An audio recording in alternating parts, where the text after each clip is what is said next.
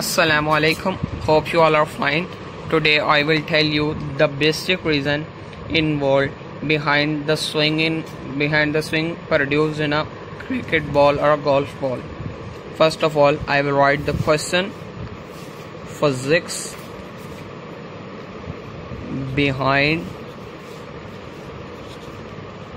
a swing produced in ball.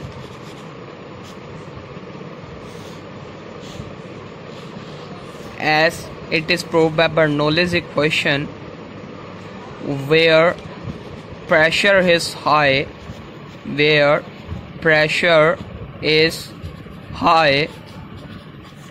the speed is slow, and vice versa.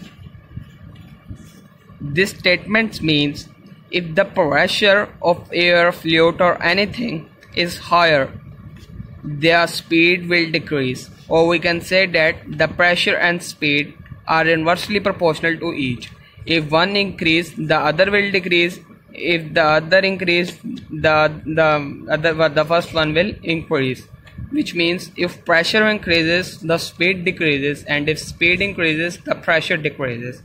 As when the ball is thrown by a fast bowler, the speed of the air on the upper, or you can say on the shining surface of the ball, is higher, so the pressure over there is low, whereas the speed of the air on the low side of the ball, or you can say on the rough side of the ball, is higher, while the is low where the pressure is higher. So a force will act from high pressure to low pressure, and a swing is produced in a ball.